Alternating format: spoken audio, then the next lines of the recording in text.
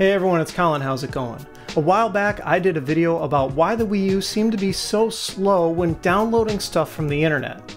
The results from those tests have been kind of bugging me though, so let's take a fresh look. Are things really as they seem?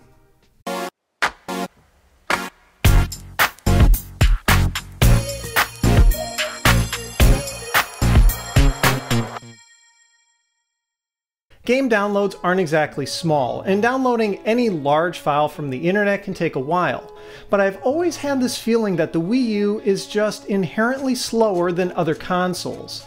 If you haven't seen it, you should check out my original video on the topic. The link is in the description down below. In that video, I ran some speed tests using the built-in Wi-Fi, as well as a USB Ethernet LAN adapter. And while the LAN adapter was a bit faster, it still didn't come close to maxing out my internet connection. So I came to the conclusion that there must be something about the Wii U hardware holding it back. That conclusion's been bothering me though. It's not so much that I don't trust the results as it is I couldn't get a whole lot of testing data. The reason is due to the Wii U's browser. Most internet speed testing sites rely on Flash, which is something the Wii U doesn't support. I had found testmy.net as a site that worked over HTML5, so it's what I used for testing. But that's just one site, and since then, more HTML5 compatible speed testers have popped up.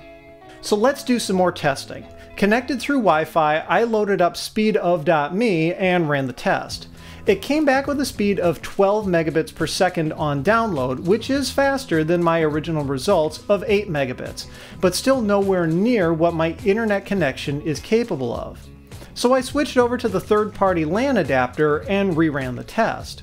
This time I got 14 megabits, still faster than in the original video, but not a whole lot. That got me thinking I'm using a third-party LAN adapter. Maybe that's got something to do with it. I had ordered an official Nintendo LAN adapter after a reviewer pointed out that they're available on Nintendo's own web store. So I swapped it out for the third-party one and reran the test. The results were almost exactly the same as before. Now I hadn't really figured the official one would be significantly faster, but this just goes to show the adapter itself doesn't really matter. Okay, so maybe speedof.me isn't all that fast either. After all, the test is only valid if the service itself is capable of going as fast as the connection you're testing. I found openspeedtest.net, which also doesn't need Flash, but found that running it caused the Wii U's browser to throw an error. I suspect the test file that the site downloads is too big for the browser to handle. But let's take a look at that test again. Just before the problem happens, the site reports a speed of upwards of 30 megabits. That's a really interesting result. Maybe the speed test results aren't due to the services I tried, but are actually limited by the browser itself. I figured it was time to change my testing methodology. If I couldn't trust the results from the web browser, then it shouldn't be part of the tests. So I ended up doing things a bit more manually. I ran a series of download tests using game demos from the eShop. This is perhaps a better real-life test anyway, since that's where the biggest downloads come from. I started with the demo for Chasing Aurora, which is somewhat small at 67 megabytes. I started the stopwatch when I tapped the final download button, then switched over to the download management screen. I stopped the timer as soon as the status changed from downloading to installing. Using the LAN connection, it took almost exactly 1 minute. After it finished, I deleted the demo using the data management utility.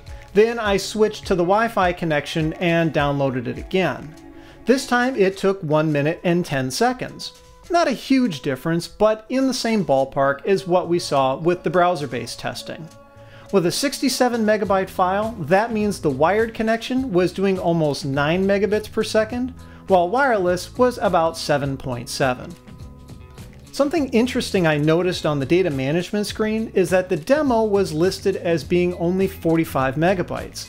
I can only assume there's additional overhead included in the downloaded file that's deleted when the demo is installed.